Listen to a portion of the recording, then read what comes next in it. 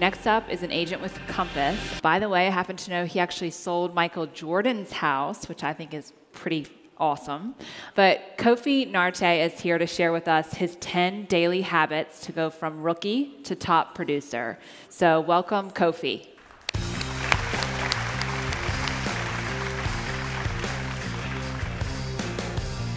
All right, you guys keep your hands ready for me real quick. Hands up, hands up, hands up, hands up. When I say single, give me a single clap. When I say double, give me a double clap. You guys ready? All right, give me a single, single, double, double. Awesome. Gives me a second for my heart to calm the hell down. So when they asked me to talk about going from rookie to top producer, it immediately took me to my sports days. I'm going to talk fast. They gave me like 8 minutes. But it took me to my sports days. I played football over across the bay at Berkeley. Go Bears. Any Golden Bears in here? And go Bears. And I thought about being a rookie and even just trying to control my own destiny. And there were a lot of factors that impacted our role on the team, whether it was other players, the coaches. We went through 3 different head coaches. I had 5 different position coaches. And there was a mental shift that I had to make. And it was not until actually my junior year, going into my senior year, that I decided I wanted to control my own destiny. And even if I couldn't control the outcome, I could control the journey, right? And so that helped me to do much better my senior year. I actually ended up with a shot with the Raiders. But more importantly, it helped me transition into my business world and some of the philosophies that have helped me become a pretty good producing agent in real estate. More to go, but doing pretty well. So I'm going to share with you guys my 10 things. And see where we are. Number 1, recite a daily mantra. Every morning I recite a daily mantra. I look in the mirror, I say it to myself 3 times. It's something that should tell you who you are, who you want to be, and how you want to get there. And I do this every day to the point that my 9-year-old daughter started walking around the house mocking me, talking about, I am Kofi. And so I made her get her own daily mantra, and I'll share with you my daily mantra at the end of this. But it recharges you, it reminds you of where you're going, and it reminds you of the path that you're on. Number 2, write a focus and finish list. Focus and finish is my motto. As an entrepreneur, we're often distracted by the next shiny object, the next new thing. We're distracted by Facebook. We're distracted by getting coffee, by bathroom breaks. We don't even have to go to the bathroom, right? So I write a focus and finish list every day. My team, we write focus and finish lists every week, where we focus on the small steps that lead to the big goals. We finish things to completion before announcing that we're doing it. We do tasks and projects to completion before announcing to the public what we're doing, right? So we want to make sure we're focused on that list, prioritizing the list, and knocking it out one by one. Next up, read or reread for 20 minutes a day. Now, the emphasis is really on rereading. You hear a lot of things that say read 3, 4, 5, 10 new books every year. Screw that. Read 5 new books every year and reread 5 other books every year. When you read a book, I have this thing about listening with selfish ears. We're at Inman. We're hearing a lot of things. Listen for the things that resonate with you. Same thing with reading. Read for the things that resonate with you, for your business, for your life, and highlight those things. When you've gone through a book, you probably have highlighted 30 to 40%. So it's easy to reread that book 3, 4 times a year. It takes me back to the Bruce Lee quote. I fear not the man who studied 10,000 kicks, but the man who studied 1 kick 10,000 times, right? Own the information. So reread. Keep books next to your bed, next to your desk. Reread. Now, you're probably saying, what the hell is this? It's not a typo. It's actually pronounced chin-chin, so-so, chin-chin. My father's from Ghana in West Africa, and this is something that he would say to me as I was growing up.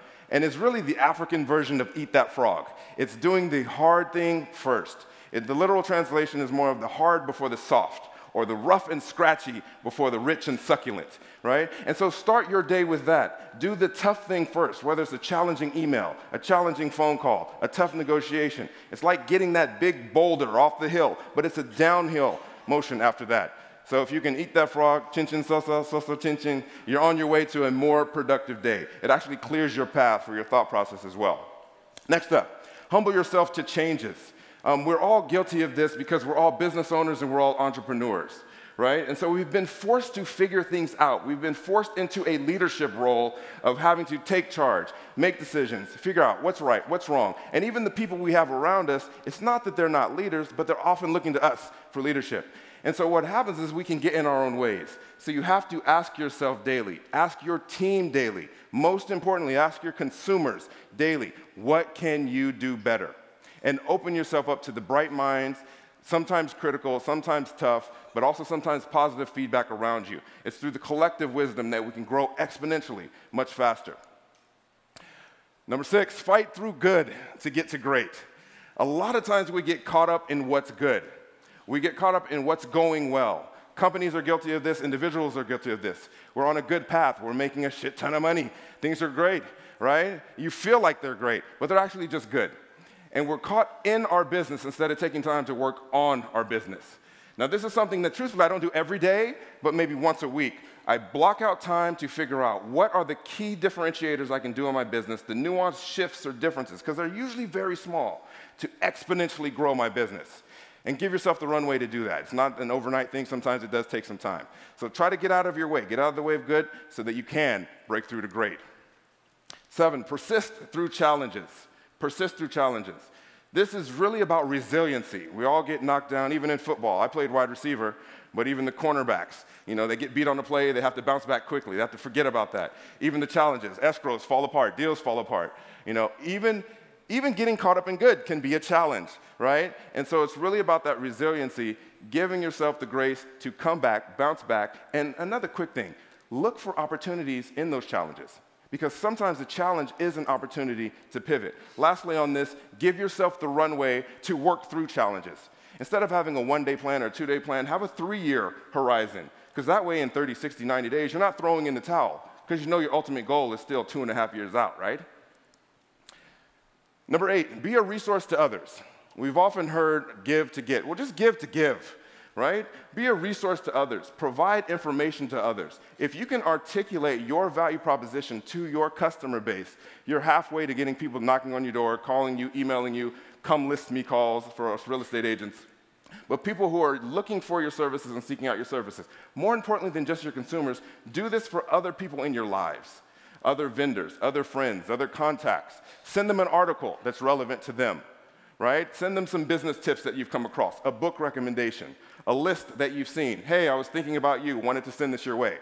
Now, if it's like weight loss or something like that, top 10 weight, don't send that. It might rub them the wrong way. But if it's something that resonates with their industry, or a change or a law or something like that, send it over to them. It's going to come back to you tenfold, I promise you. Dream, but don't daydream. It is important to block out that time to be able to open up your mind to the possibilities. And when I say possibilities, I'm talking about dreaming. So they're the possibilities that aren't really tangible in this moment, but you're going to get up, you're going to wake up, and you're going to set forth a plan to get there. Daydreaming, on the other hand, is escaping from reality. When you're in those moments of this shit sucks, right? And you just want to get away. But those aren't goal-based. Dreams can be goal-based. But you have to set the action items in front of you to get there. And make sure you do have the time to do it, whether it's a walk, whether it's yoga, whether it's just quiet time, or your headset on with music, with no words, so your mind can just be open to the ideas. Last but not least, eat well, exercise, and rest, right? If you're not taking care of yourself on this journey, you're not going to be able to service others. You have to take care of your body. You have to eat breakfast in the morning. You have to find time to work out. Even as I was flying up here from LA, they said, put my mask on before helping, the person next to you or your children. You have to take care of yourself and empower yourself and strengthen yourself to then be a better resource to others. One of my Kofiisms, or the things that I figured out in my life, is one of our things, while we're here on earth, is to realize all of our God-given gifts and share them with the world, right? That's one of our goals. And if you're going to do that, you have to be in a healthy place, you have to be in a strong place, because then you get more yourself to be able to give more and share more with the world. And lastly, because I promised Inman I would do this, I'm going to share with you my daily mantra. So I get up in the morning, I look in the mirror, and I say this to myself 3 times. I am Kofi Nartey. I'm a strong husband, father, full mogul millionaire, and man of God. I will build my business and build others through disciplined execution and my ability to focus and finish. Thank you.